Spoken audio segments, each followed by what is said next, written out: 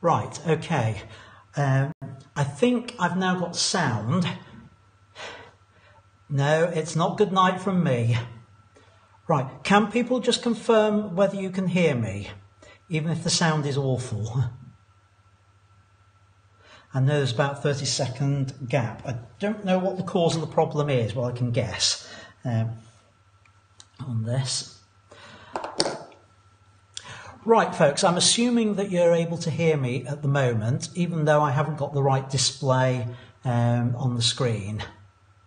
Right, brilliant. Okay, let me explain what's probably happened. What you can see on the screen at the moment is you can see this down here, and I suspect I was having trouble with getting all the devices connected to the machine that that we needed for me to be able to see and do this, and it all appeared to stop working at one point, and I rebooted everything and it all started working again. It now appears that the one device that doesn't want to talk to the laptop is the audio input. So what I've done is I've switched over to the microphone on here, which unfortunately means I haven't got my PowerPoint slides at the moment. So I'm going to try keeping that live to change over to get the PowerPoint slides. So please bear with me for a moment. I need to do a slight adjustment to some of my setup, and I'm just going to pull this down to where I can see it, because not only has it killed my microphone off, it's actually stopping me seeing the other screen as well. So I'm going to go silent for a moment. So just so that you're aware, just so that I can enable this back in on the device that I need it on for sound. So just bear with me one moment.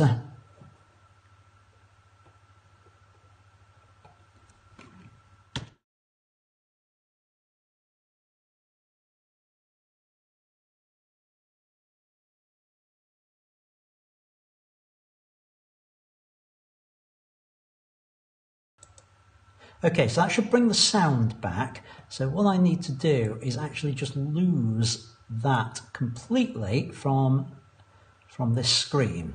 So, right. Okay, so we've had another rocky start.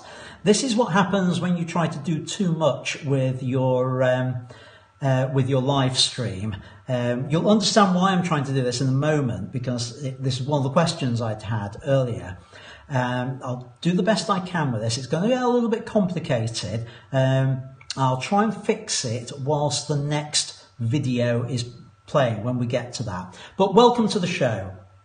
This proves it's live, not pre-recorded, and I've just realised one other thing as well. It's not being a good day at all.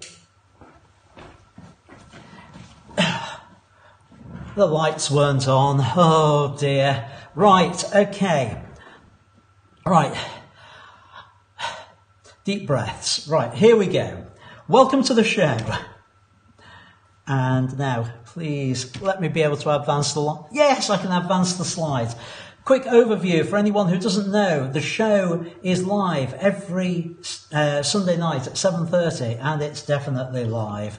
Everything stays up on YouTube for a while, so you can always catch up on the replays there, and eventually there will be cut down versions with the full version in my academy. But I'm also putting extracts up onto YouTube as well when time permits, both on this channel, the In Studio channel, and also on my other channel, which is the Lightroom channel, which is I also have a travel one as well. Links are in the side margin and probably down below this video as well on there. And you're right, telling me to chill out. Yeah, if I chill out, you won't get anything. I'll just go to sleep. Let's carry on. Yeah, ask questions in chat, heckle me in chat. You normally do anyway. And if you're watching this on the replay, I know some of you do. One of the Peters tends to watch on a replay, so and Loz sometimes does as well. So do let me know, stick something in the chat, so just so I know you've been there. And if you're not already a subscriber, please subscribe, hit the bell icon, and then you know when things are happening. If you're watching on the replay, as I say, make sure you leave me a comment, but comment on the other videos on here as well, and try to like the videos and share information about it. It's not always as chaotic as this at the beginning. Right, the Facebook group. I think most of the people I can see in the chat are in the Facebook group, and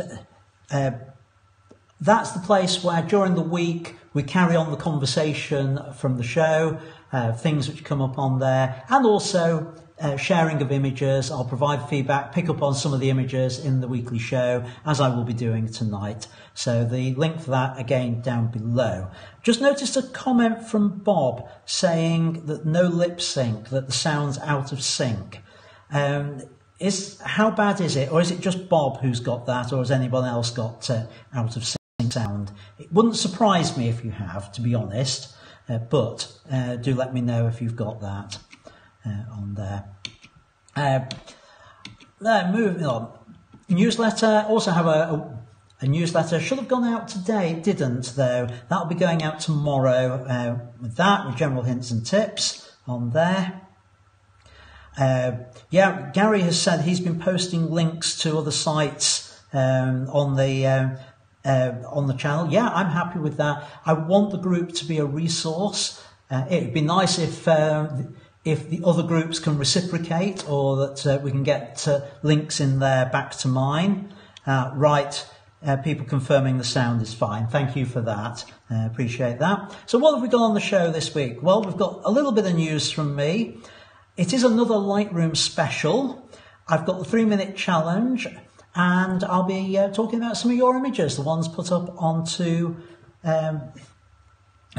up on the Facebook group. Good grief, my mind's gone tonight. Sorry, folks, on that. And we've got the live Q&A as well. So, news from me. Right. Well, this is an exciting one. I've got a new video up. Just put it online this afternoon, which is a tour around the studio. Those of you who've been here will know there's not much. It's not very big, so it's not a long tour. But the point of the video is to explain the changes I have made to make the studio, well, we're supposed to talk about COVID safe. I'm not going to say that. I'm going to say what I can do to mitigate the risks. That nowhere is 100% safe from COVID. So I shouldn't use that word, and I won't use that term. I have done things to try and mitigate it and reduce the risks if anyone comes here of contracting it, and I believe I've reduced them to a level where I think I can reopen. At least that was the plan until something to midnight on Thursday, when we got hit with a whole load more lockdown restrictions, which basically means, and how that affects the studio, is that if I'm doing things which are in direct connection with the business, in other words, if I am running an event and training somebody one-to-one, I think I'm okay with doing that. What I don't think I can do is run group shoots where there's a fairly large social element to it. So some of the things I was planning are on hold. If you want to hire the studio, that is possible. And this video on the YouTube channel will walk you through what's changed, to explain the new setup and what I've changed here, how social distancing is going to work, the precautions I'm taking in terms of wiping down and things like that. So please have a look at that if you're someone who might want to use the studio or might want to come here. You'll notice the heading on here, and it's not a typo. It says Studio Tours. There is another tour. It's on my website. If you go to the website and you go to for photographers section and go to Studio. Underneath that menu is a virtual tour. One of these 360-degree ones, and you can virtually walk around the studio and see it in its new configuration. And that was very kindly done for me by Terry McNamara, only on Friday actually, and it's a cracking thing that he's set up and done on there. And I know Terry occasionally dips in here. If you are watching, Terry, I just want to give a really big thank you to you for doing that. I really appreciate it. And folks, if you know anyone who needs a 3D tour doing, Terry is the person to go to. Please let him know that the referrals come via me on that, just so that he knows that that's where it's come from.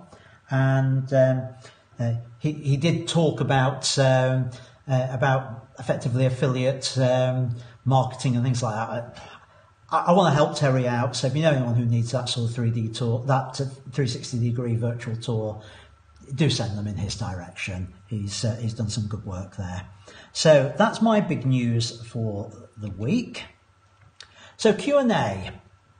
Right, as I've said before, add your questions into the chat and I'll pick them up there. There will be a delay from me speaking to you hearing me, which means get your questions in quickly. I'll pick up most of the questions at the end, so get them in early on in the proceedings and we'll go from there.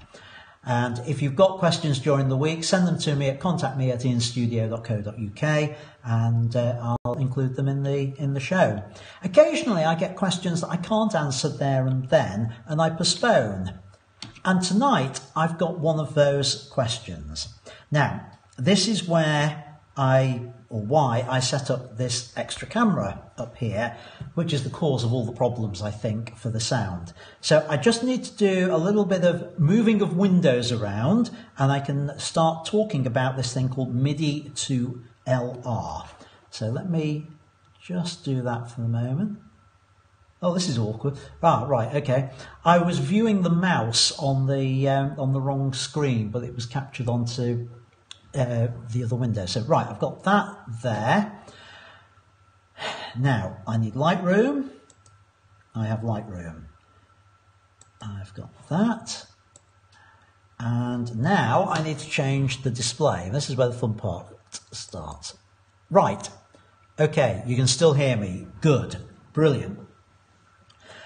Right, let me explain what MIDI to LR is all about. MIDI to LR allows you to take one of these, a standard MIDI device. If I take my bit of paper off, you can see what it is. It's the Behringer X-Touch Mini MIDI controller. It's USB 2 connected, and it gives me a whole load of dials and buttons to press. The software MIDI to LR allows you to map these buttons and these dials to functions within Facebook. Oh, I'm having a bad day. Within Lightroom. So if I pick an image here and I bring that up, now I'm just going to put my overlay on there. Because I've mapped these keys to do various things. So, for example, if this works, I need to be in the develop module.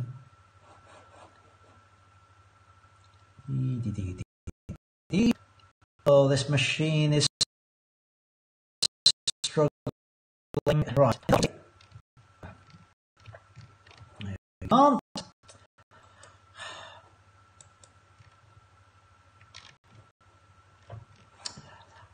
Rescan the device. Therein lies the problem. Let's see what stops working this time. Have we still got sound? Yes. The last USB device you connected to this computer malfunctions. Windows does not recognize it. Oh, for crying out loud. Right, okay, what's supposed to happen? I can't show you properly because it's not working. It's decided it really doesn't want to play tonight. What is supposed to happen, and what does happen when I'm set up at home, same machine, is I turn these and for example, the exposure will adjust, contrast, and various other functions on there.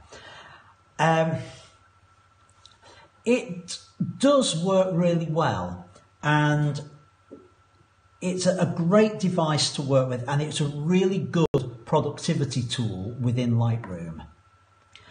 And since I've had it, if I'm doing any major work in Lightroom, I will use this. And I've assigned certain buttons on here which will do various things which usually take quite a while. So I have a single button that will do automatic upright corrections. So if my verticals are converging, I can just hit one button and it will automatically try and correct them and take me to the appropriate part within the appropriate section in here. And it really, really does speed things up. Just to be able to do your tweaks by moving your hands over the device and adjusting different things, you can see how quick that is, as opposed to trying to do it with a mouse lining up on there. So it really speeds things up. There is a downside to it, and let me be honest about this. MIDI to LR is not the most intuitive thing to set up. They do reasonably well. I am going to, if I load a profile I don't need on here, I'm going to, that one called Hue will do, I think. Open that. And actually, make sure I hold sending to Lightroom, not that it's doing anything. There should be a way to reset this, and I can't remember how to do it on here. No, I can't show you. I was just going to try and clear all rows. Yeah.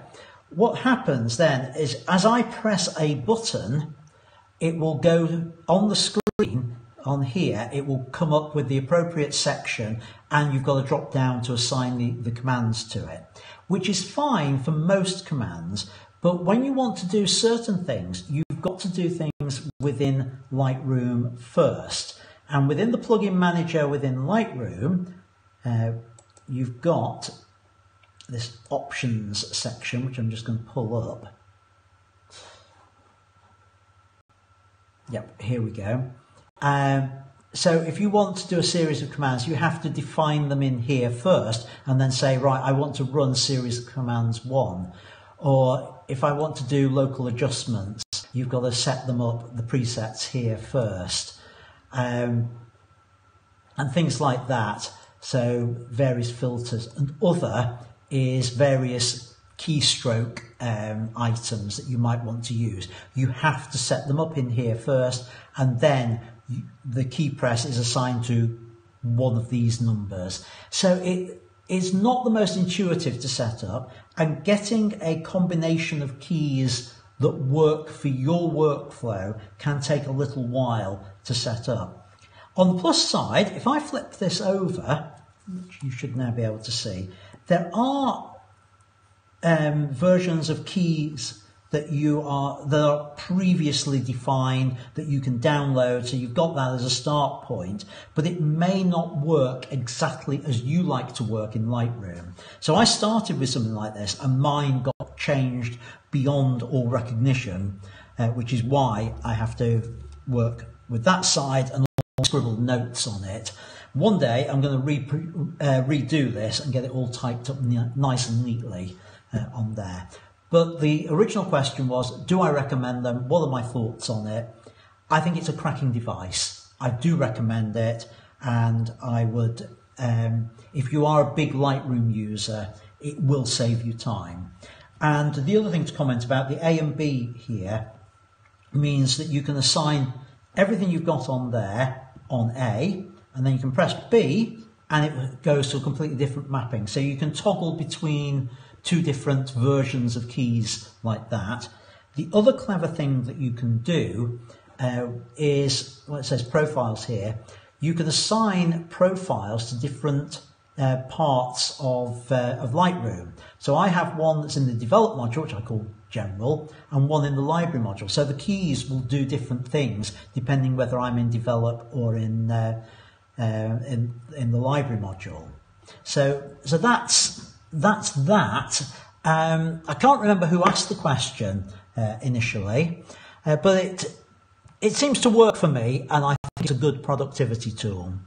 So what I'm going to do now, I'm going to try and get back to my previous setting. I hope I don't lose sound when I do it. Right, can you still hear me? Yes, right. Okay, I've got video on there. I've got sound coming through. What I'm going to do now is I'm going to play in Rick's 3-minute edit challenge. And for anyone who doesn't know what the 3-minute edit challenge is all about, we're given images, raw files, and we have just 3 minutes to do the edit. Both myself and Rick do it. So right, as we're about to go into that, let me just check the chat here. Rick saying the possible problem is lack of power to the USB hub, with their needing a powered USB hub, maybe with that number of devices connected. I'll try and sort something out, disconnect a few things whilst you watch Rick's 3-minute edit challenge video. We've had some new ones come in this week, and I'm going to sort those out this week, hopefully with Rick, so that the newbies who've never had one done before will play those in for the next couple of weeks. This week we've got one from Michael, and I think Michael was the very first one we ever did, was one of his, and this I think is his 4th or 5th one on there, which be interesting. Now, I was also sent a photograph this week to introduce Rick's edit. It was sent to me by Gary Platt, and he wants to know whether this is Rick in a previous life. I don't know. I think it does look a little bit like him. I know it's. I think it's a carving from Chatsworth House, and yeah, I've just seen Subvids just joined us on the stream. So hi, you missed all the confusion right at the beginning with problems with microphones. Hopefully we won't have that coming up. But I'm going to play in Rick's edit while I try and sort out the problems that we've got on this. So see you in a few minutes. Good evening everybody, and welcome back to another 3-minute Lightroom edit video challenge thing. Right, my name's Rick Bradbury. I'm recording this ready for Ian's live stream, and this evening we are editing an image from Michael Walsh. I can't say your surname, sorry dude. From Michael, there we go. And this is the 4th image I think that we've looked at of his, so thank you very much for sending all those in. And without further ado, let's jump into Lightroom. So, I should have made a cup of coffee before I did this. Losing my voice. Right, there we go. 3 minutes on the clock, and let's go. So here we are in Lightroom. Just the raw file has been brought in, which is a NEF file. So it's Nikon, a D810, I think, if I remember rightly. Shot on the 24-70 f2.8 at f11 ISO 200, 100th of a second, 48 millimeters. So near as, damn it, 50 mil. Okay, right, so let's see what we're going to do with this. Now, we're going to first go to lens correction. Not a whole lot happening there, which is good. That's fine. And I'm going to jump in. I think I am going to go black and white with this. Yeah, I'm going to go black and white with this one. Now, it's dark in exposure. However, that doesn't necessarily mean it's a bad exposure, depending because it depends on the image you're going to go for. So We're going to go to black and white. I am going to bump the exposure just a touch, and I'm probably going to do the rest in curves to begin with. So, oops, there we go. And let's raise this up. Bring in the highlights and shadows. Okay, we've got detail that we can bring back there. Which, whoa, come on, what are you doing, laptop? Right, which brings up a bit of noise, but not too much. Now, I don't think it needs that much, really. I just want to start to see the edge of the shape of the gun there. Whites we can increase a little bit. Not got much headroom on that. There we go. Black's just a touch. We'll do a little bit of global contrast. Probably go just a little bit further on the exposure. And then we'll probably do the rest down here. See, lights can come up just a little bit. And we're probably then going to jump to the white balance, because it's amazing how much of a difference the white balance makes when you're dealing with black and white as you shift it to the warmer Kelvin values, or of course towards magenta, or otherwise. I'm running out of time. Right, here we go. So highlights can come up just a little bit more contrast on there, and we are going to now go for a little bit of texture, a little bit of clarity, some dehaze, and then some sharpening for the last 20 seconds. Take the noise reduction off. So go mask, detail there. I may, if I had more time, even add noise to this. There we go. Let's see. Before and after, before and after. Whew. There is more I would have liked to have done to this. Shush, quiet. Right, there's definitely more I would have liked to have done to this. But I shall be back momentarily with some feedback on the image. But for now, back to the live stream with Ian.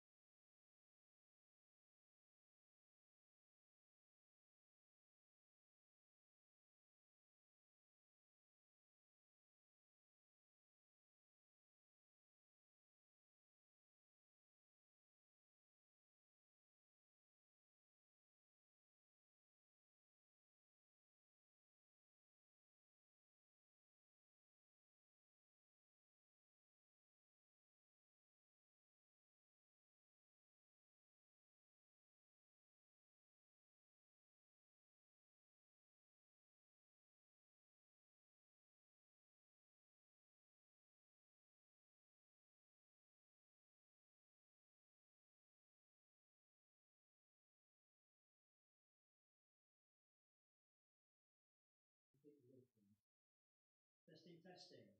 Right, okay. That's giving me something but very quiet. I'm just going to try one other thing.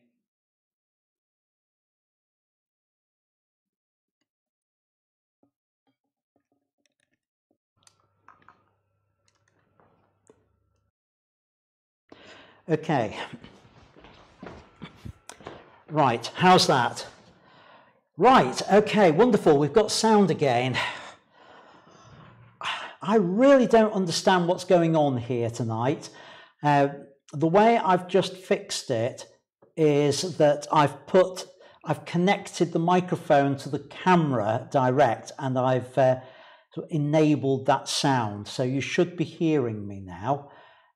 Just I need to work out what on earth I've got on my screen, where on earth I'm up to, because I appear to have lost a few screens. Right. Right, okay, right, let's carry on. I think we're okay.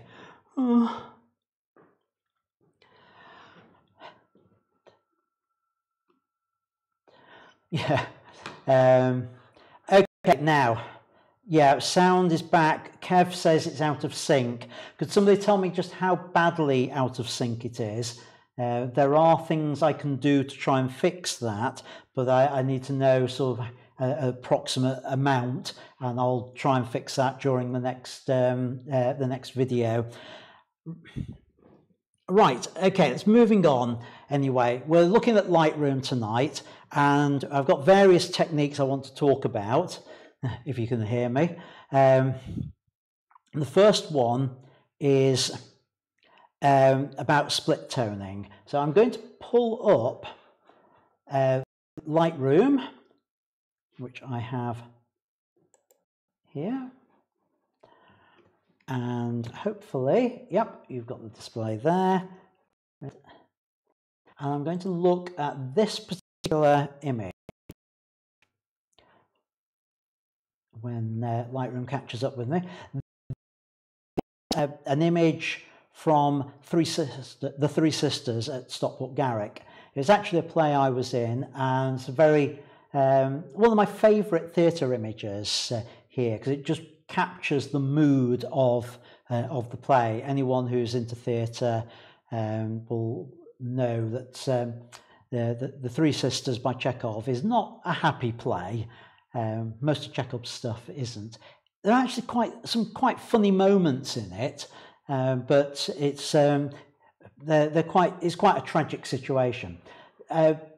And it just captures the mood. I was about to go on stage, and I just happened to have the camera to hand, and I grabbed this shot, and it's become one of my favourites. But what's interesting about it is the toning that I've done on it. What I'm going to do is, the first thing I'm going to do is create a snapshot of those settings. So we've got it saved, so we'll call that final edit. So that's the final thing in there. And now I'm just going to reset it. And, ooh, that's very, very orange in there, probably because I'm so used to seeing it without the, in its desaturated form. But not only that, I also know I managed to lose the color profile on my monitor, which doesn't help matters. That stopped. Everything stopped working this evening. Right, anyway, thing with this, now it's reset. What I wanted to do with it was to give it that slight sepia look to it. And the trick with doing something like that was, first of all, just to get the exposure right. And I just want to bring the exposure up slightly on there, bring the highlights down, losing detail here. And now it's a case of bringing down the saturation so it becomes a much more desaturated image to something like that. Having got to that point, now is the time to look at split toning. And let me explain a little bit what split toning does. We tend to think of split toning as something that's done with monochrome images, with black and white images. And in reality, I'm a bit worried now. I'm about to change the display on here, and I don't know whether I'm going to lose sound.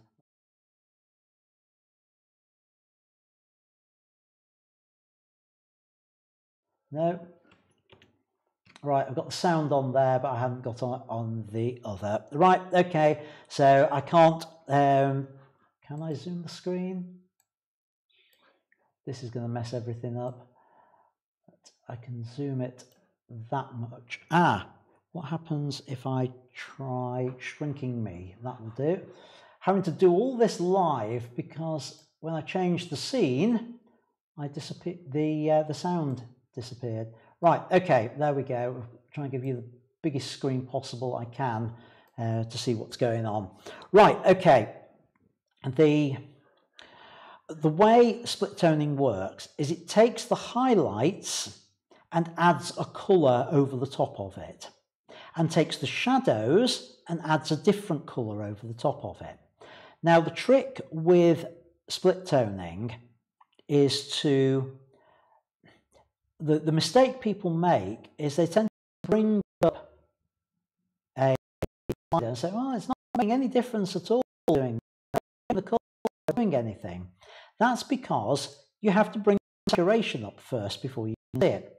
So the usual trick is to bring the saturation right up on both at the start and then choose the hue that you want so that you can see what we're getting. So I'm going to want a sort of sepia look with it and maybe more of a deeper brown in the shadows. So that's the sort of thing that I want, but it's way too saturated. So now I can just bring things back, bring the saturation back on both until I get the look that I want. And that is so fairly close to the look that I was after with it. And you can see the difference it's made. If I turn that off, it's subtle, but it just gives it that brown sepia, that dated look with it. And maybe bring a bit more saturation in on the highlights with that. Again, it's just toggle it on and off. That's the desaturated without the split toning, and that's with it in, and it just gives that color effect to it. So that's the effect of split toning and how we would use it. The other place we would use it, if I go to a different image, and actually you can see here that here's earlier. You see this black and white image, the YouTube video star image that I dealt with last time I did the Lightroom special. That's got a split tone on it. That's a black and white image, monochrome image to start. Monochrome toning. What I've done is the brown hue for the highlights with a bluer hue for the shadows, and that's quite a nice effect there that you get within Lightroom doing that, the brown blue split. And I rather like that with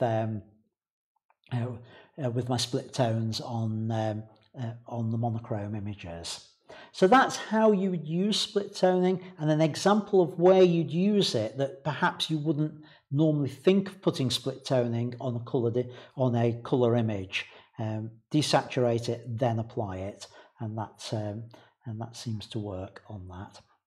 So let's try and go back to my standard setup. Right, yes, and I'm back here, and I've still got sound. Brilliant. Okay, so next, let's move on and back to the 3-minute edit challenge, this time my edit. Now, one thing to say about this is when you see it, you'll notice something very unusual about it. I actually recorded this very, very early on.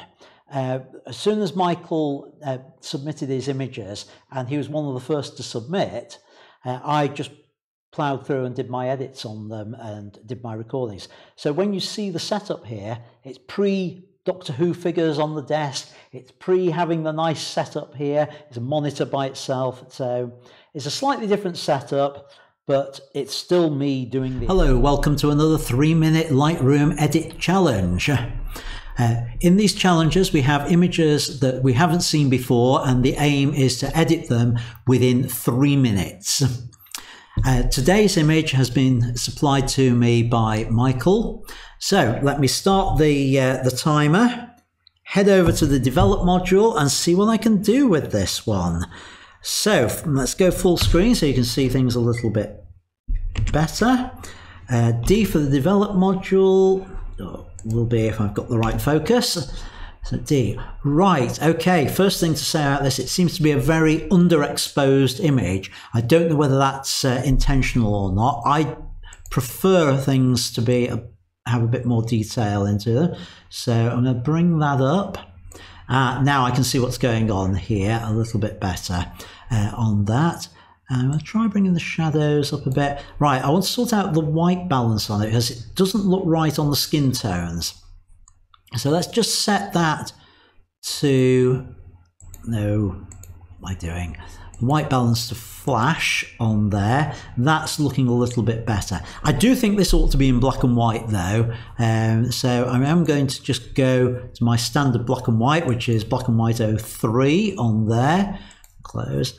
And that's starting to look quite nice and mysterious. So the fact that I'm in there, I want a little bit more clarity to it, get a bit more bite in the image, and perhaps a little bit more contrast. I'm going to bring that exposure up just a fraction more and bring the highlights down so that we don't blow out. That's starting to look a little bit more moody, this. Now crop wise, I've got 1 minute 30 left on this. Let's bring that in a little bit tighter. I can afford to bring that in a little bit either side on this. We change the overlay, that's better. I see a bit more what I'm doing.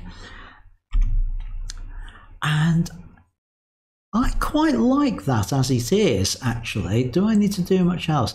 Nice and sharp on the face. Maybe a tad too sharp on it, I don't know. Bring the texture down just very slightly on it. How's that? Yeah, I think I prefer that on there. I've still got 48 seconds left. There's not much else I want to do on this one.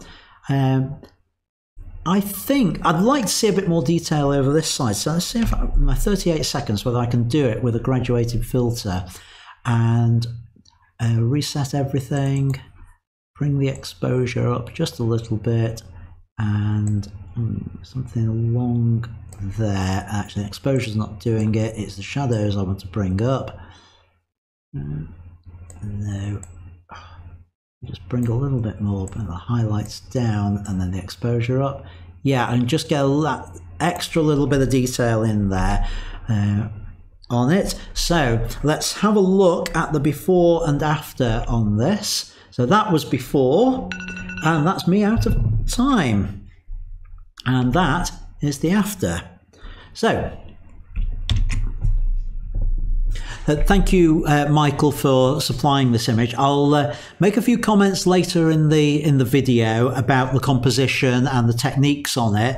But what you've just seen is what I would do in 3 minutes to the image in terms of the post-processing. There's probably other things I would do with it if I had a bit more time. I would try to make sure there's a little bit more contrast between the background and the arm here, but that's a minor thing on there. So that's my edit on that, done in 3 minutes. So thanks for submitting the image. I'll talk about it a little bit later in the video. See you then.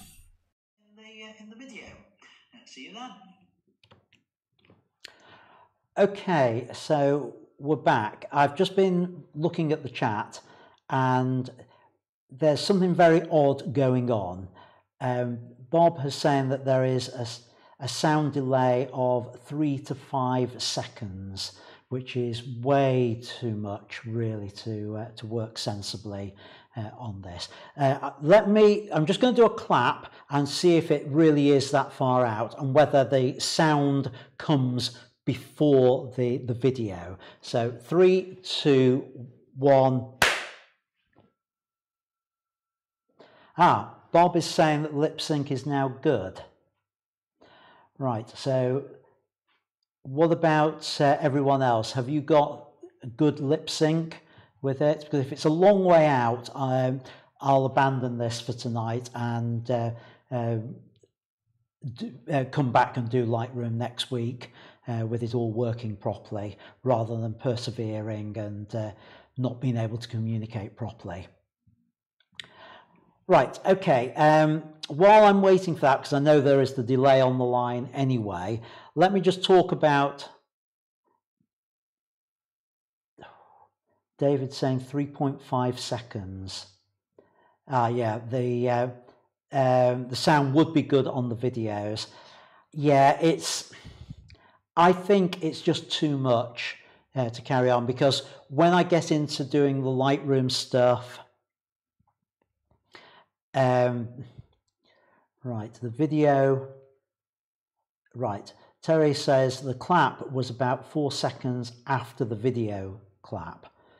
Right, now I can't adjust that in the broadcasting software, because in theory the adjustment should be, it should always be the other way around. There's an inherent delay with HDMI when you send that over, so normally what happens is that the sound comes first.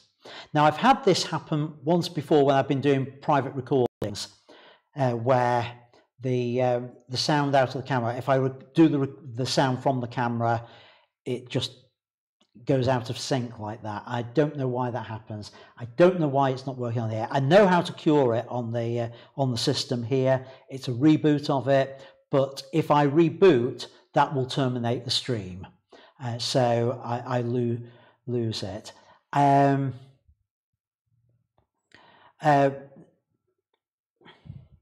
Terry is saying, I'm happy to carry on. Can you turn your video off? Not easily to do that.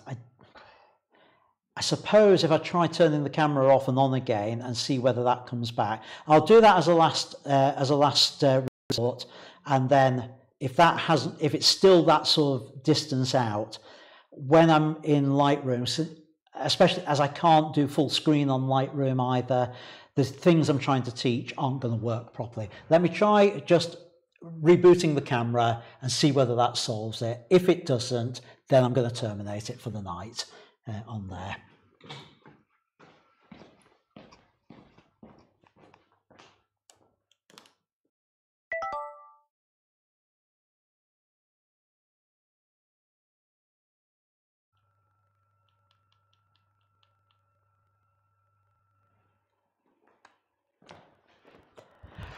Right, okay, so I'm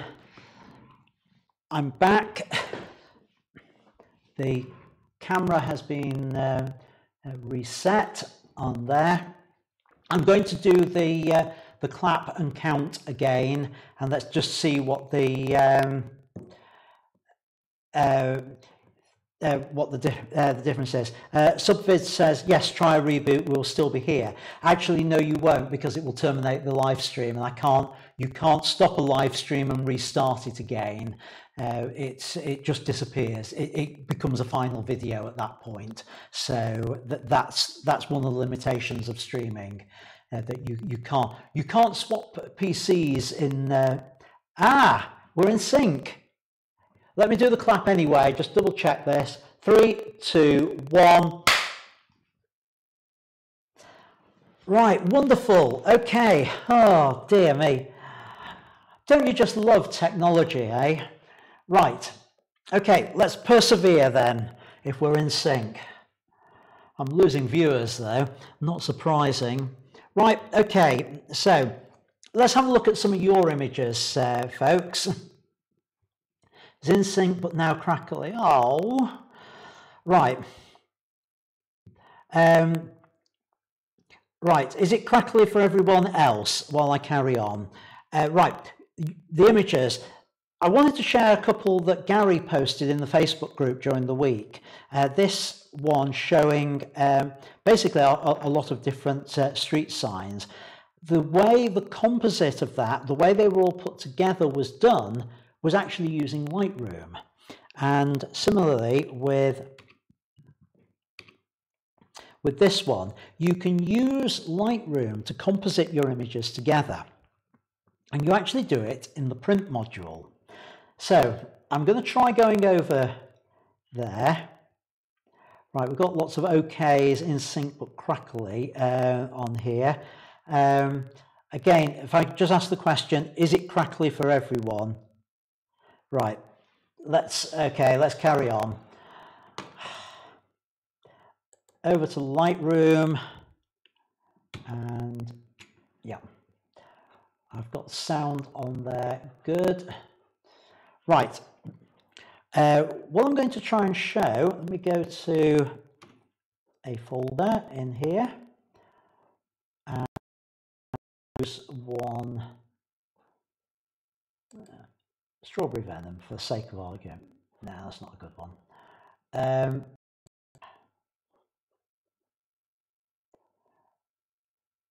I need more than a couple of images. Santorini will work nicely with this. So Santorini, to actually do a montage like that, I can do it in the print module. I go over to print, and we create a custom package. Now, I've got some already defined over here. I've got my triptych one, which is quite a good one to do it with. I'm just going to bring that up so you can see it. And basically, what I've got here is, this one's done as a contact sheet, and by just then specifying 3 different images, I get a nice triptych like that. And if I change the page size, I could just sort out, so the top, bring the top in a little bit, the bottom in a bit. And to give the example that Gary had on the first one, I brought the right out and the left, oh, wrong way, left and right out there, and change the width. I've got to keep square. There's the thing. Take that off. Change the width, and we end up with those sort of bars. So I can choose the section of image that I want to show. Maybe not the best ones to show this with, but you can imagine creating an image of that sort of style. You can get quite clever with these. So I've got some others that I made up on here. Multi-print, so I've got one that looks like this. Oh, a very old logo on there. Leave that on, but I can then populate each of these with different images, and the way that's done, it's under custom package, and you just add in images that you want. So if I say I want to put a 3x7, I'm going to pull it over onto this page. I can then adjust that to what size I want, and I can just sort of build this up to look as I want it to. It always tries to find a blank space to put in on there. So I've now put that one on, and I can stick an image in it. And you can just sort of build it up that sort of way. Not the best demo on it, but that's the sort of thing that Gary has been doing with his images to build up something that looks like that. So let me just check. No, not crackly, but okay. Not crackly. Oh boy, I don't know. Right, okay. Let's just move on with this. I want to just talk about a few images from John as well. He posted quite a nice set, which would make quite a good montage like this, where you put them together as a single image. So I don't know if you're watching or not, John, tonight, but a set of images like this. So these obviously at Blackpool, they're all centered around what appears to be a flight of a whole load of starlings. So we've got them flying around just a little bit in the background there. and then a close-up on there. And I really like this one, the one person and the single bird flying by, and then the starlings at rest on the one of the roofs there. So this would make a really good sort of set of images to actually prepare and display in that way that we've just been talking about in Lightroom on there.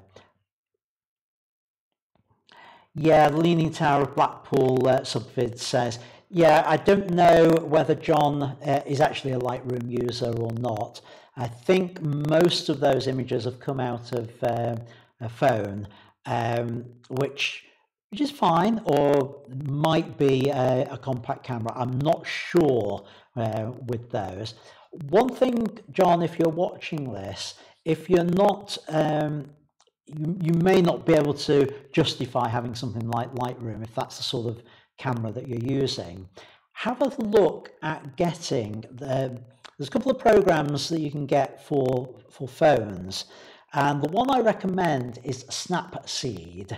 Snap as in snapping your fingers, seed as in plant, and it's a free program, and it will allow you to do the sort of adjustments that I'm doing in Lightroom to images, to make them a bit more contrasty, to remove any haze and things like that.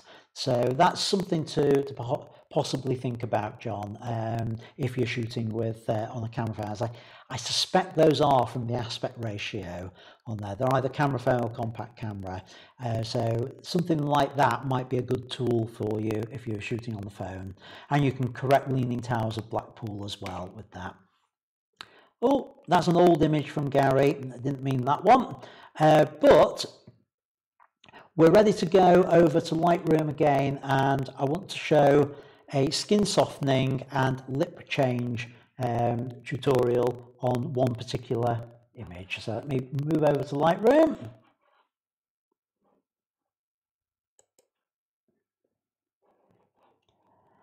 And right, so quick collection.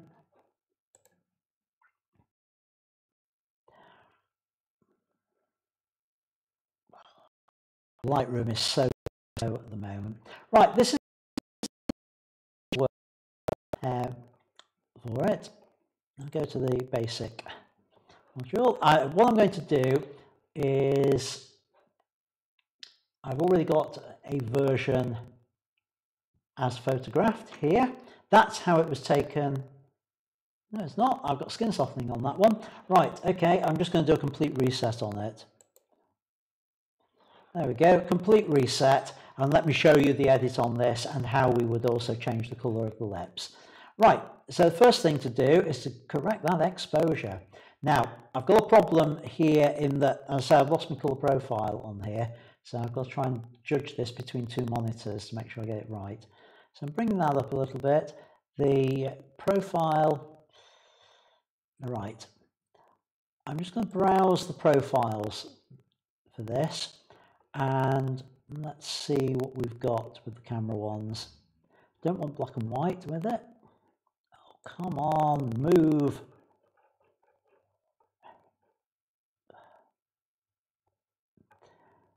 Where's the camera? That's the camera matching, and I'm just going to go neutral on there with it. Standard? No, neutral. Neutral's the better one for that. And then close on there. White balance is going to be flash on it, and I'm taking the saturation down just a little bit, so it's that slightly desaturated look, which I think works quite well for this. So we're not too far off there now. Just bring the exposure a little bit more, and I'm reasonably happy with that for the exposure. Now, the skin softening. Now, I've talked about this technique before, but let me just run through it again. What I'm going to do with this is I'm going to use the texture slider, and I'm just going to bring it all the way down until I get that nice soft skin look. And I'd say that's probably about where I want it. So we're about -77 on there. Now, what that has done is it's also softened areas that we don't want softening, like the hair and the eyes with it. So we want to bring that back, and we bring that back using an adjustment brush. So the adjustment brush is K or button up there. Reset it all with double clicking on effect. It is all reset actually with this. And what I'm going to do is I'm going to paint back what I've taken out. So I've taken out minus 77 on the texture. So I'm just going to bring that back up to plus 77, thereabouts. But I'm also just going to add in a little bit of clarity as well. And you'll see the effect that this makes. So now I want a brush. Let me just check what we've got here. I'm actually just going to go full flow on there, reasonable size. So I'm using the scroll on the mouse to just start painting back in. You can see on the edges of the hair the difference that makes around the edge there, and areas like the fingers, just those edges on there. And I'm going to zoom in on the image, and if I do this on the lips, again you can see how it's brought all that back in. I tend to do just a little bit around the edge of the nose so we get that detail there, and then particularly around the eyes, and you see just how much that's coming in on the eyebrows and on the eyes. So do it over here, just paint that back with texture and quality, so the eyes really begin to pop now. And zoom out, and that gives me the sort of effect, maybe a little bit on the fingers there, a bit on the petals that I want, maybe just a touch around that edge as well. But that's giving me a nice soft skin effect on there, and that's I find one of the quickest ways of doing skin softening. Now, the other one I want to talk about is something that I did on the live stream good couple of months back about changing the colour of lipstick. But I want to show you a slightly different method because we've now got this hue adjustment available in Lightroom that we can use to adjust the colour of the lips. So I'm also going to do it, instead of painting on, I'm going to use the ellipse, the radial tool, the ellipse mask on here. Right. And what I'm going to do is I'm going to just draw an ellipse that covers the lips. An ellipse lips, ellipse ellipse.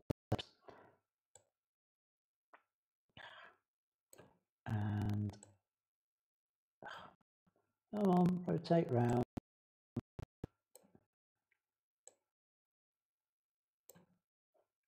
Pull it out just a little bit and up and out of action.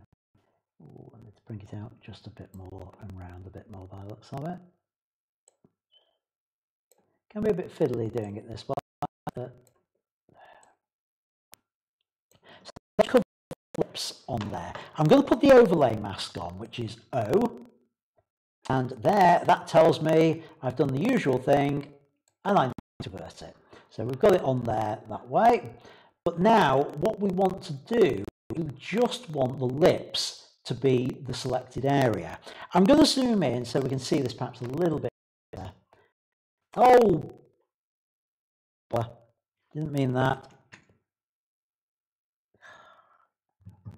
Right, got our radial filter on here, and I can see some effects on there. I thought I'd reset that. Clearly I hadn't. So undo that. And what I'm going to do, maybe get a bit more screen real estate. What I'm going to do here is I'm going to use a range mask, and I'm going to use a color range mask, and I'm going to just pick And you can see a pretty good job. We've just got the red areas selected now. So I'm just going to affect the lips with what I'm about to do. So I can take the overlay mask off with the knowledge that the only thing I've got selected is the lips. So now I can use this hue adjustment. I can just change the colour of the lips to whatever I want. And we can see, okay, we've moved a little bit there. So I'm just going to add in another drop in there to capture all of that. Oh, shift to put it all. There we go. Have I got all of them? Maybe a little bit more to pick out that area.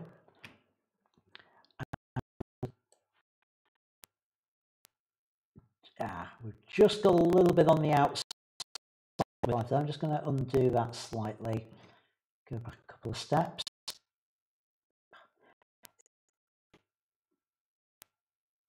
That's more or less it with that range mask on there. So if I come out of the range mask, out of the radial tool, and I zoom out to fill the screen, you can see blue lips on the image on there. It's just a different way of doing that selective colour adjustment, slightly different to the method I showed a couple of months back on the live stream, but I thought it's worth going through it on here while I was doing the skin softening technique. So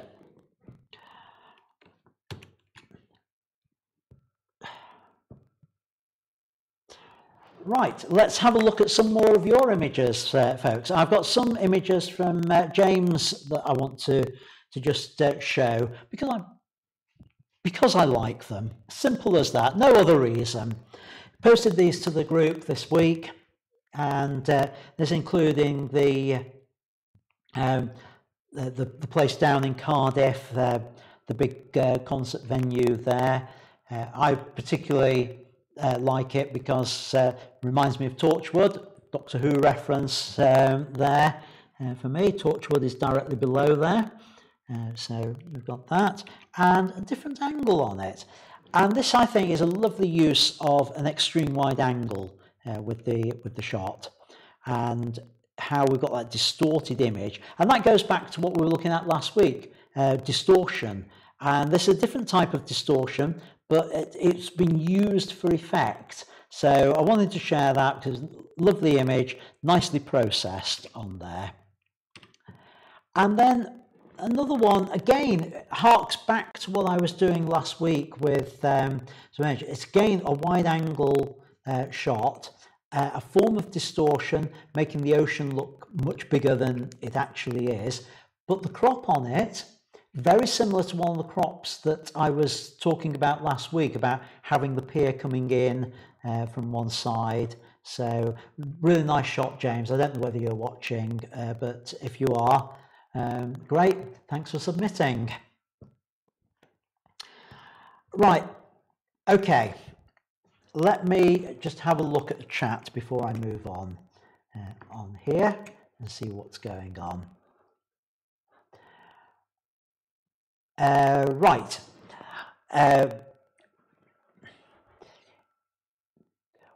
Gary is asking, what are the benefits of using that method over using the brush, using the ellipse tool over the brush?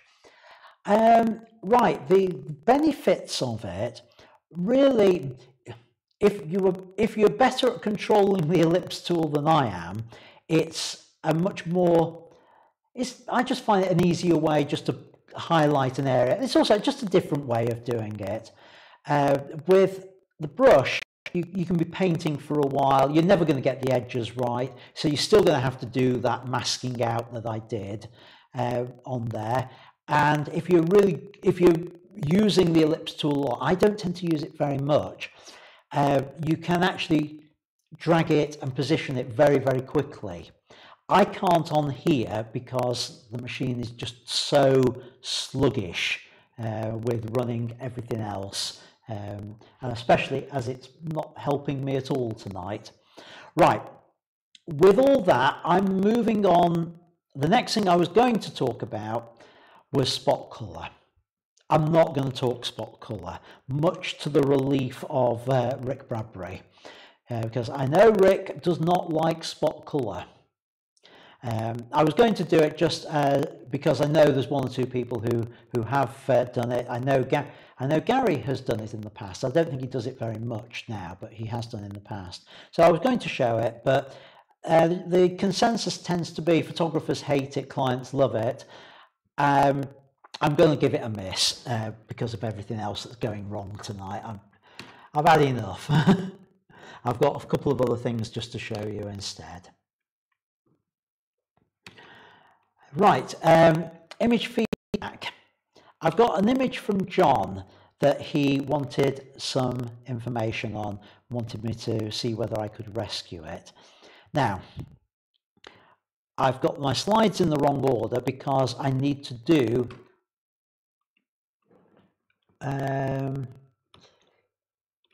right. What I'm going to do, I'm going to play in the next feedback video, the pre-recorded video, which is the feedback on the 3-minute challenge. I'm going to do that at this point because I need to change Lightroom catalogs that I'm working with, and I can do that while the video is playing. So let me play that in, and then I'll do my feedback after Rick's, and then I'll come on to this image rescue section. So let's do that. Okay, and we're back in Lightroom. So thanks again, Michael, for sending this image in. Now, if we have a look at the before, obviously it's a dark image, and the lighting is coming from one side, shot through a gobo cookie, whatever you want to refer to it as, to create the shape of like a window on the background.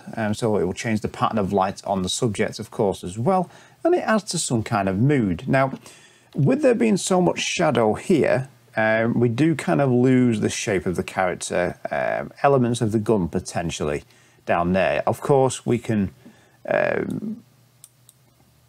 increase shadows there. We could even do a gradient filter just to do it locally, for example. So we could, I know I'm breaking the rules on further editing the image, but here we go. You could do a gradient and drag it across and make some changes on that. Why would I take the sharpening down? Right, and increase the exposure of that zone there to help bring some of that detail up. Of course, there's more work you can do with more time, of course, at that point. Now, show you what we'll do. We will delete that. So we'll go back to my actual original edit, and I think I changed the shadows, but I can't remember to what. So I'll back off a bit. There we go. It is a little bit dark. Again, I said during the beginning of the edit, it's not necessarily a bad thing. It's not necessarily wrong or incorrect. At the end of the day, there's no such thing as a correct exposure. Whether you're a light meter from Sekonic or some other brand or otherwise, it's subjective. There's always something that you're trying to prioritize in terms of within an image, whether it's something within the highlight, midtones, shadow ranges. Sometimes you have to compromise and pick one and go for it and do the work later. Sometimes you have to bracket, take multiple exposures. So yes, it's a bit dark, but depends on what you're looking to do at the end of it. Now, my go-to is to shoot things a little bit brighter, although I will back the exposure off if it adds to the mood with a view to what I'm going to do later.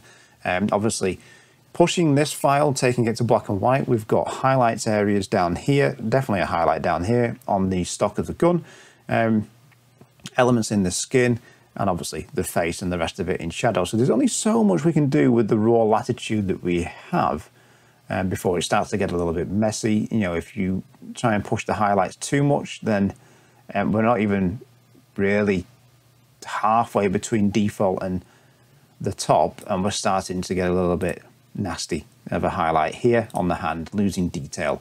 Different cameras, different sensors handle this well. My 5D Mark II likes to hold highlights. It does that really well, but on shadows, you bring shadows up, it's noisy as hell, so it just doesn't look any good at all. So different sensors react differently. We've got a bright part here which could potentially take the eye away, and it's kind of fighting in contrast against the darker area here, and the gun is just light spilling past and hitting the hand there. Not so much you could do. I feel like it probably balanced out in camera exposure a little better, you know, with a little bit of fill or a reflector. Not too much, don't want to light the whole scene, takes away from the drama and the mood, but maybe just a little bit. We've got a couple of sensor marks to clean up here. Maybe the marks on the wall, but that's a sensor mark there. At the end of the day, if you've got sensor dust marks, it shows you're using your camera, so good on you. But overall, it's fine. I like it. It's moody. The guy's got a good attitude. It's nice and sharp. I mean, it's an older style of image in terms of older outfit, older look, a newer kind of feel. Obviously, he's holding a Tommy gun. So I would probably make it look a little bit older by adding some graining in post-production, which of course we can do if I can remember where it is. There we go. I can find it down here. So we can make it look a little less sharp, if you will, or a little less clinical that a lot of digital files tend to these days, because we get so fixated on resolution and sharpness. I think there are times when it's time to back that off a little bit, or kind of undo some of that, or maybe intentionally soften the image in camera. A few things you can do to get that done, which can add to an image that you're trying to create and to tell a story. But overall, I like it. Oh, let's have a look at the framing. Well, that's not the right overlay. There we go. Composition wise, don't mind it at all. It's fine. We've left enough space for the gun. We could have copy or text if needs be. It could be used for a promo for, say, a theatre piece. Who knows? Who knows? I like that you've included the light through, you know, the window frame there, rather than kind of cutting it off. So I don't mind this framing at all. I wouldn't do anything with the crop on this one. So nicely done. Let's get rid of the crop tool. Just one more time, we will hit the before and after, the before and after. Now, oh, I mentioned that this was a little bit bright here on the thumb. It tends to be a bit of lighter kind of a skin, a bit flatter, and obviously the nail reflects. You could burn that down a little bit, of course, in post, just to deal with that. So there's elements that you could improve, spending a bit more time on it. But overall, cool shot. Right, enough rabbiting on from me. Back to Ian. Right, okay, thanks for that, Rick. And let me go over to Lightroom and give my feedback on this. So, yeah, it's I like the idea, I like the moodiness of it. My main complaint, if there is one, is that it was just that little bit underexposed, and that we had to do work to bring that detail back in post-production. So do try and get that that exposure right at the time of creating the image. The other problem that it's got is the detail around here on the gun. The gun is the significant part of it. It tells the story. It's the gangster look on there, but we're losing bits of it that we can't quite see. I can't tell whether we're losing some of the gun there. Is that the line at the bottom of it? If it is, we've just lost the bottom of it in the shot, and that's just one of my pet hates, is just losing the edge of something on a frame like that. If something's going to exit the frame, let it exit the frame properly, not just a little bit of it off the edge. So I'd like to see a little bit more space at the bottom on the image, on there. So perhaps zoom out just a little bit, maybe even a vertical format with it, to be able to see the top of the window gobo on there, and a bit more light around this area. I like having half the face in shadow, but I think it's a shame we're losing the detail of the gun here. Now that can be solved a number of ways. And you could probably solve it very simply with just a reflector, or even just a bit of white card just out of shot here, so that the light that's coming in from this side bounces back and just adds a tiny amount over on this side. And by doing it with a small bit of card down here, it will avoid it going onto the face as well. I think would work with that. I think black and white's the right thing to do with it. You know what? After what we were talking about earlier, I think a split tone will also work with that. So maybe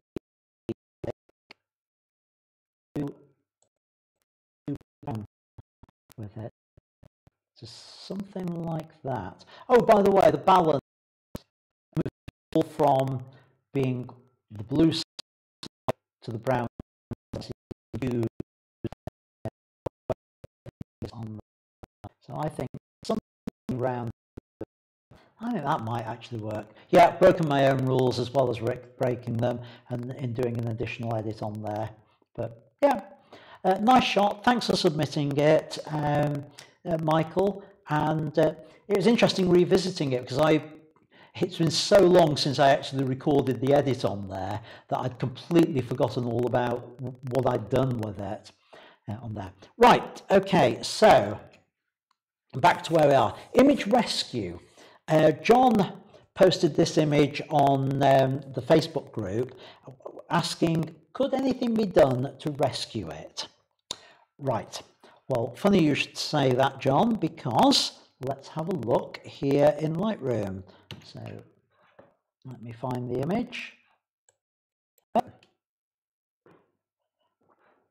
And this is up on the hills, very misty sort of day.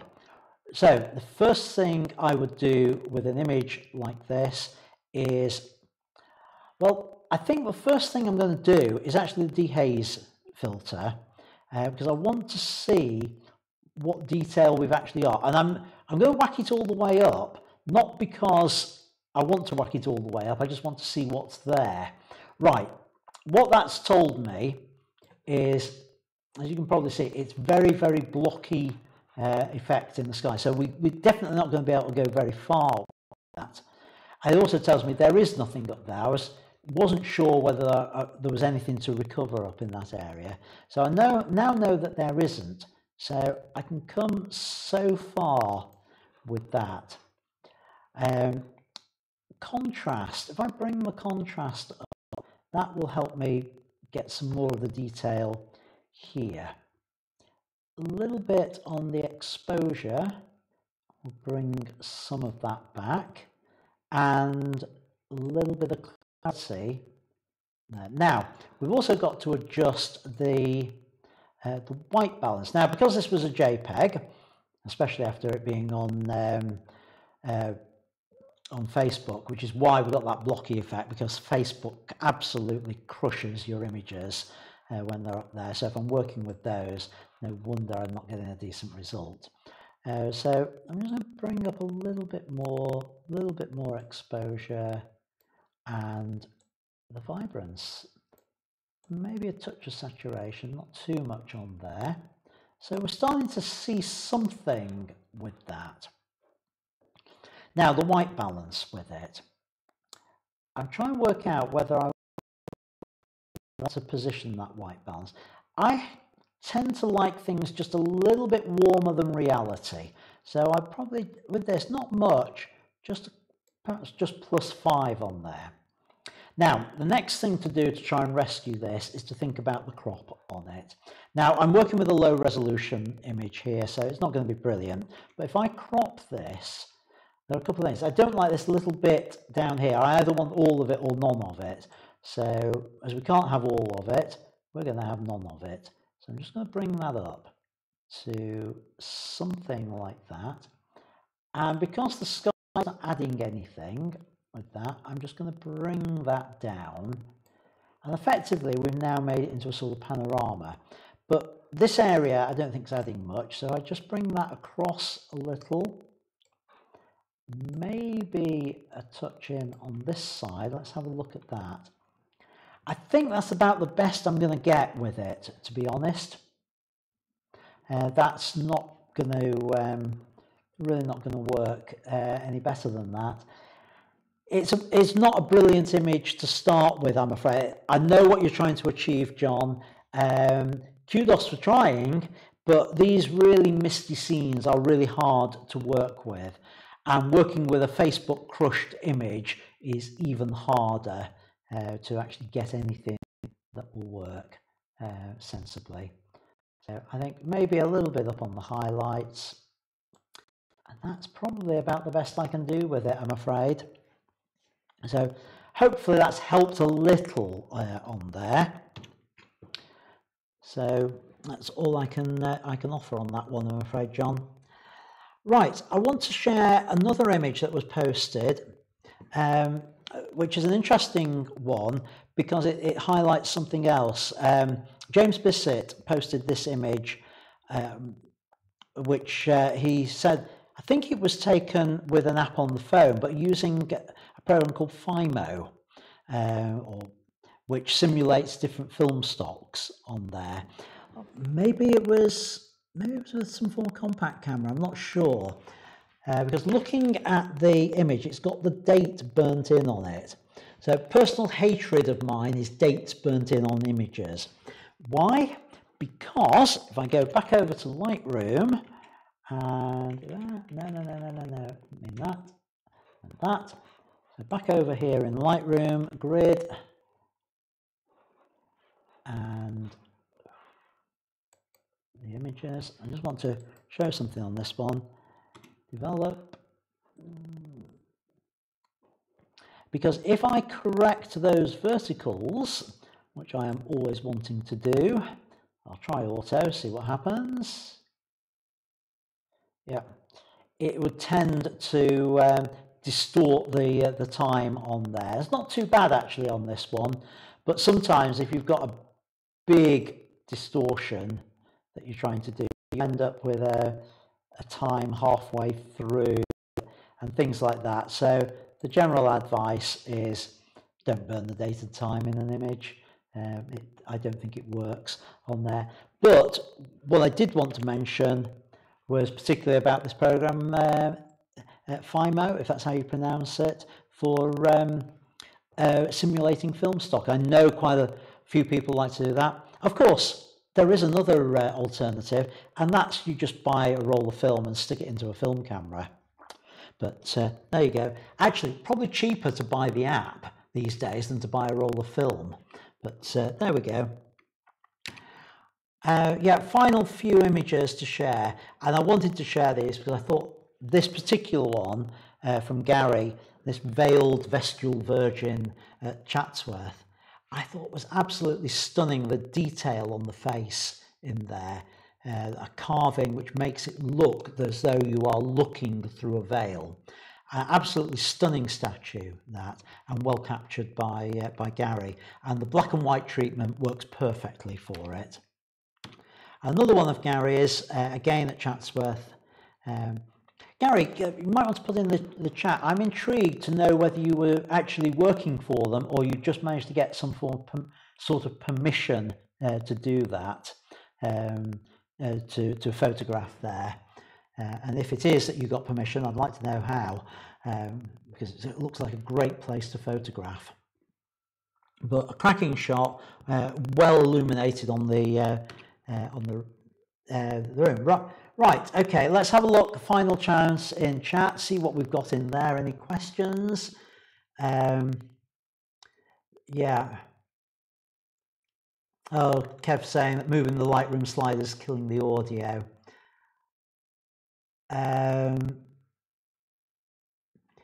Yeah, having some problems tonight with it. And as Rick says, the laptop's just not powerful enough. And yes, I am looking to replace it. Just a matter of finding the right one to do it. Yeah. Right. Oh, Gary's saying you are allowed to shoot on a walkthrough tour at Chatsworth. Right. Might have to go and visit Chatsworth at some point then. That looks quite interesting. Right, no particular questions on there other than what the hell's happened to the sound. The Facebook group, I don't know whether anything new has appeared there whilst we've been online to talk about. And Oh, that's the, over to the group.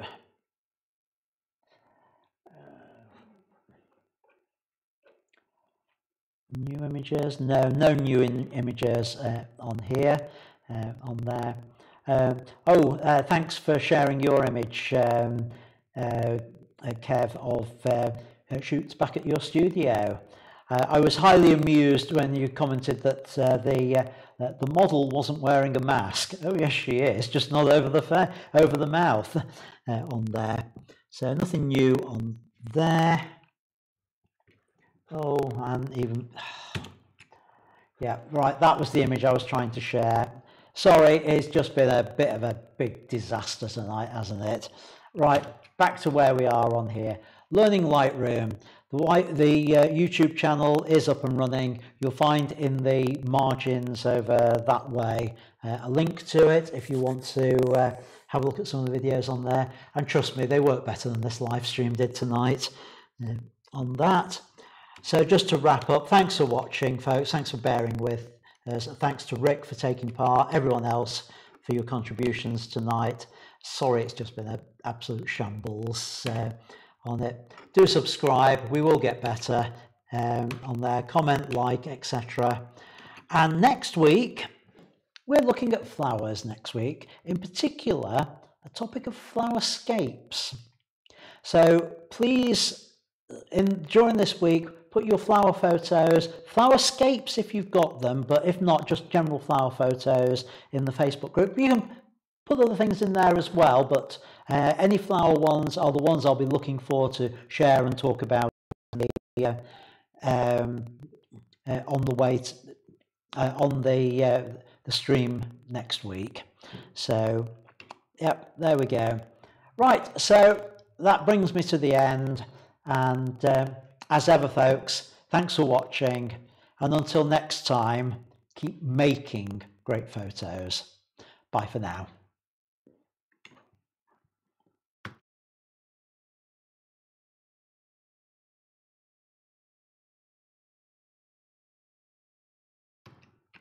Right, time for the alternative ending for the cut down version when I eventually do that. So here goes. Thanks for watching this cut down version. My apologies for all the problems that we had with the sound on this particular live stream. The full version of this will be up on my Academy site. To join that, the instructions are on the screen behind me. It's only £6 a month or £60 a year, and lots of resources and training videos which I'm working on for there. So hopefully see you in the Academy at some point. Until then, keep making great photos, and thanks for watching.